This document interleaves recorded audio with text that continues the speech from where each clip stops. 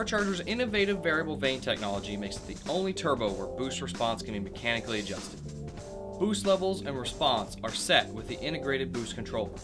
Springs and shims are installed inside the integrated boost controller to determine the amount of boost, and then an initial vane position is set to control how quickly this boost responds.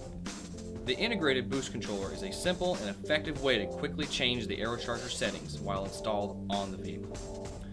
Common aftermarket boost controllers, which are essentially bleed-off valves, are also compatible with the Aerocharger system. The primary boost controller will establish your initial boost settings, and then a standard boost controller can be used to modify boost on the fly. Every Aerocharger ships with a boost spring and shim installed, which provides a general boost setting. Heavier springs and extra shims can also be used to create resistance, which allows for higher boost. It is better to use the heaviest spring required instead of loading up shims onto a lightweight spring. The fullest range of spring play is desired for best performance, and too many shims can bind up the spring. Follow these steps to change out your boost spring and shims for a different boost setting. Unscrew the controller bonnet. Inside the bonnet is a nylon washer, which keeps the diaphragm from wrinkling. Inside, you will see the diaphragm, retained by an E-clip and controller top. Extra E-clips are recommended, as they are easy to lose.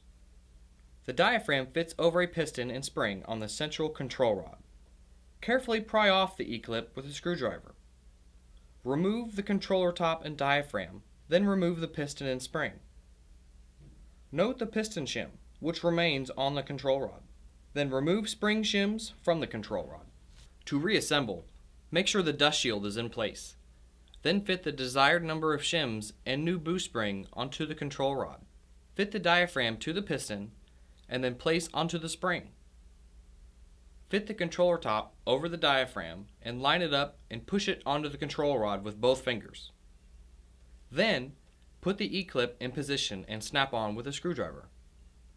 Be sure to flex the diaphragm assembly a few times to ensure the spring travels freely with no catching. A little stickiness is normal, depending on how much carbon buildup is present.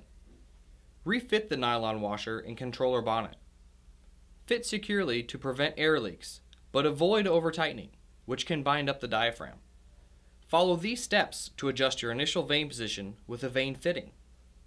Move the jam nut up on the vane fitting. Then screw the vane fitting clockwise until you feel it make contact with the top of the control rod. This is the 0 setting, where the vanes are completely closed.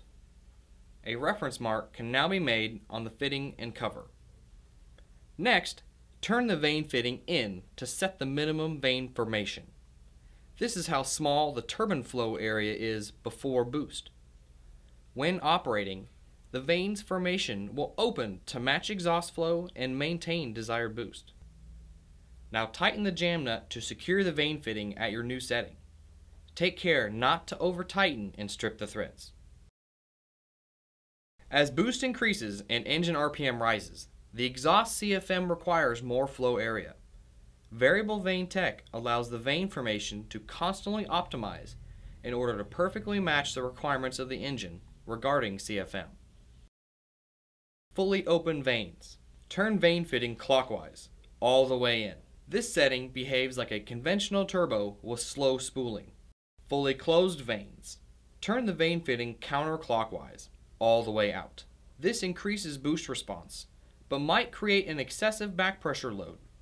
The objective is to locate your Aerocharger's sweet spot, to where the engine will come up on its own and rapidly bring boost along with it. In other situations, you will want to be able to dial back boost response. We encourage you to experiment with these settings to adjust your turbo for personal preference and riding style. Aerocharger's innovative integrated boost controller provides the rider with the ability to easily and quickly optimize their variable vane turbo.